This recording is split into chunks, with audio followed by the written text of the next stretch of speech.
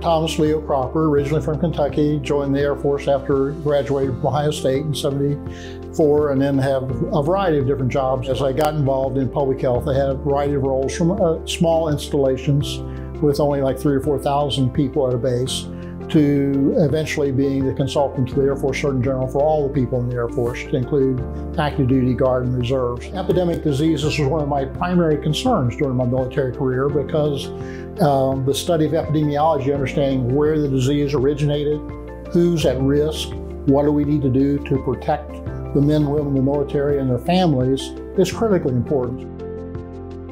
Infectious diseases are a huge threat to military members and their families, not just in the United States and our cities and counties in Texas, but throughout the globe.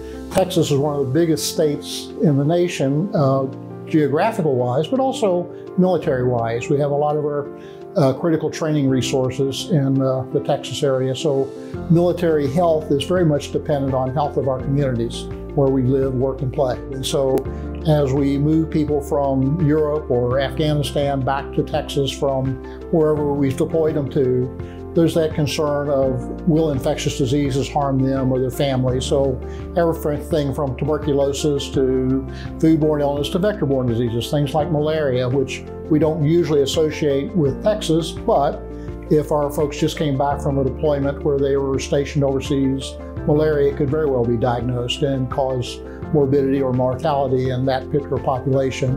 And if we're unfortunate enough to have mosquitoes feed on them and then fly across the fence to our neighbors, it could be the start of an epidemic in a local community. So the military is not removed from the community, they're very much a part of the community.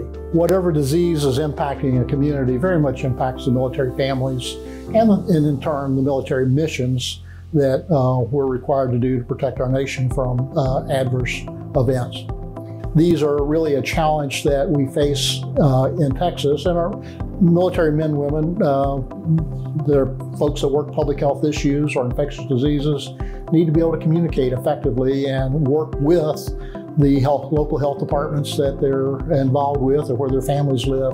As much as we know, we probably won't know what the next emerging or re-emerging pathogen is going to be. It's critically important that we continue to collaborate and communicate with each other so that we can trace the origins of these diseases or the countermeasures, whether it's a vaccine or an antibiotic or antimicrobial. When it comes to an outbreak or a different novel disease, how do we train these young men and women with a modicum of training to work with the Houston Health Department or the San Antonio Health Department? You know, my original degree prepared me to learn, but not to know everything. So I have to continue to grow and educate myself, just as our young men and women who join the military to become public health technicians need to learn and grow. And so I think the TEPI can help bridge some of the gaps we have in our knowledge. The military is a learning organization. So if they can take short courses online or work collaboratively with their health department and do a TEPI-related exercise,